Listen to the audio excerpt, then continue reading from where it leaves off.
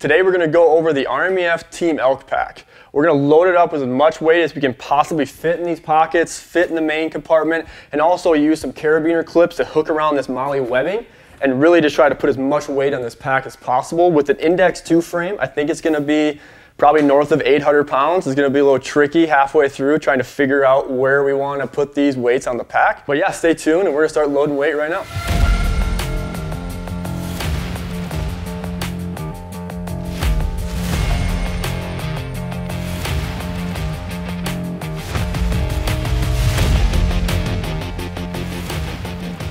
So that right there is about 120 pounds, and nothing yet. Pack still looks very normal, so I'm just gonna keep adding weight.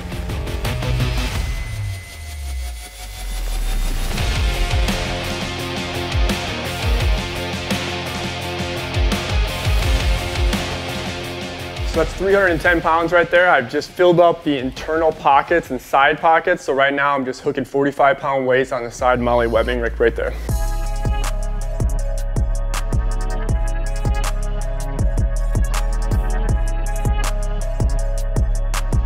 So that's 490 pounds, and I'm starting to hear a little crack, but might just be some MOLLE webbing kind of being a little stressed, getting a little pulled.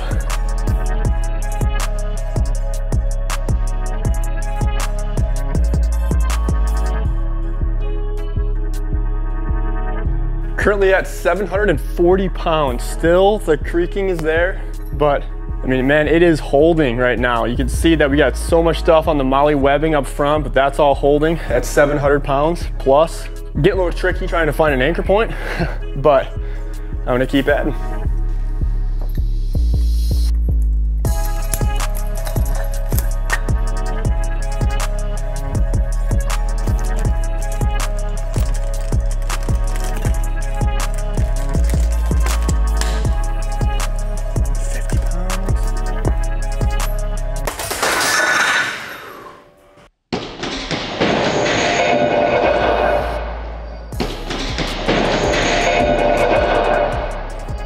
All it was is a shoulder harness straps where you go to tighten it up.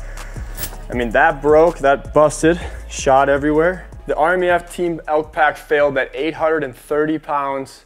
If you guys want to watch more of this series, go to YouTube, search Eberlestock, or if you want to learn more about the Team Elk Pack, go to eberlestock.com and shop now.